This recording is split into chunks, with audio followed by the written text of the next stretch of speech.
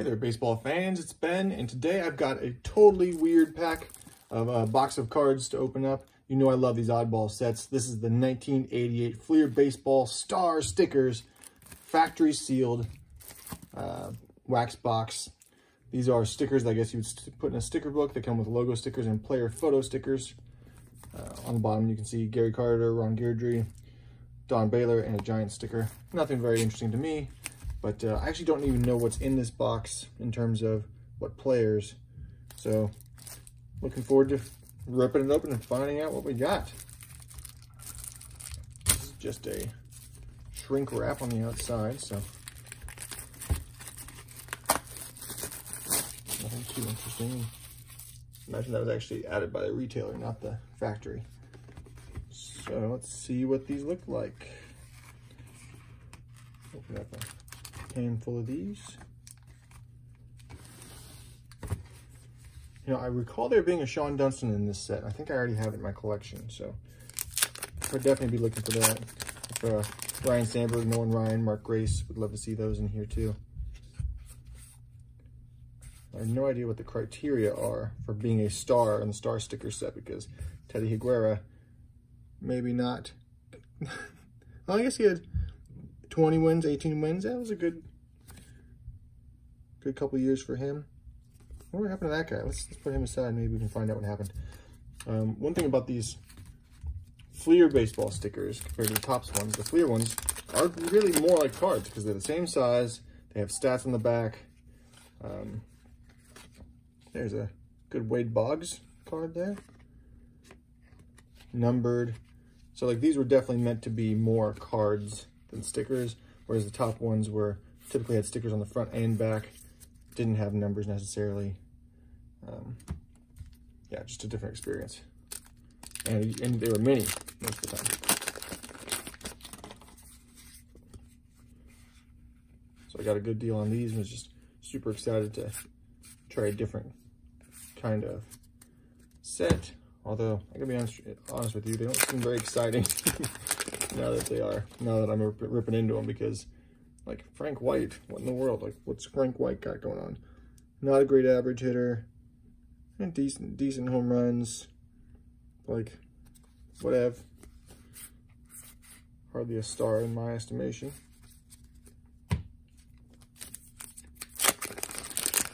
But I guess you could say the same about my favorite player, Sean Dunston. So, you know, it's all in the eye of the beholder. So far, not a lot of great cards in here. We have one lonely Wade Boggs. Oh, there's Dave Winfield at least, so that'll be a good one. Benito Santiago. And there's Dave Winfield. Wow, this one's really kind of off-centered.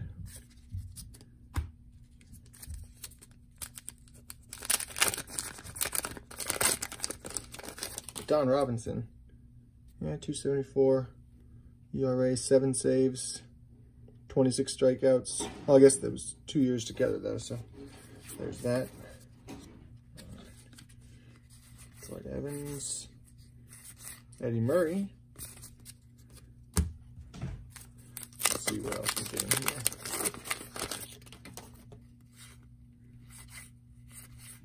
Yeah, this is really... Oh, look at that one. Ryan Sandberg. I don't know that I have that in my collection. It's really kind of waxed up on the back here, but no worries for my own personal collection. That'll do. So super excited to get that one. That's fantastic.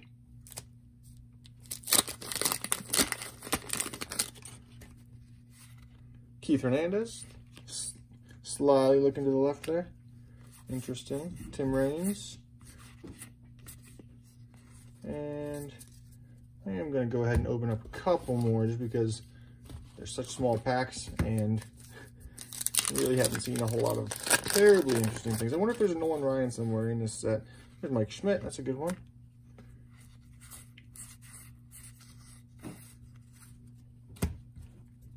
Not sure how many cards are in this set either. We're seeing that Ryan Sandberg was number 80 in the set, so at least goes up that high. There's Tony Gwynn.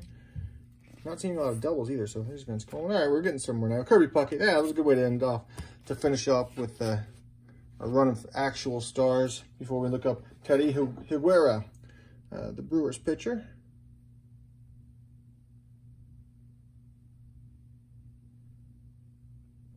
is. Played for 9 years for the Brewers, only for the Brewers. Oh, switch hitting pitcher. Look at that. You don't see that very often. 94 and 64 win-loss records, not bad. 3.61 ERA, 1,000 strikeouts. Had a little brief stint in 92 where he didn't play. His All-Star in 86, so not long after this. Must have been his 20-game season. American Family Field Walk of Fame. Mexican Baseball Hall of Fame. There you go. 20-win season in 86, yeah. That's a good year for sure. And 18 games the next season. And then kind of tailed off after that. So injury problems, as usual. Back surgery, sprained ankles. 4-year, $13 million contract, not bad. Tore his rotator cuff in 91. Missed all of 92. And then did not continue on after that. Attempted to come back with the Padres, did not make the team. Pitching coach in Mexico. And inducted into the Hall of Fame. So, definitely still stuck with baseball. Made his money. Had some good seasons. Injuries plagued him, but Teddy Higuera, good for you, buddy. So hats off to you, and the rest of you, we will see you next time.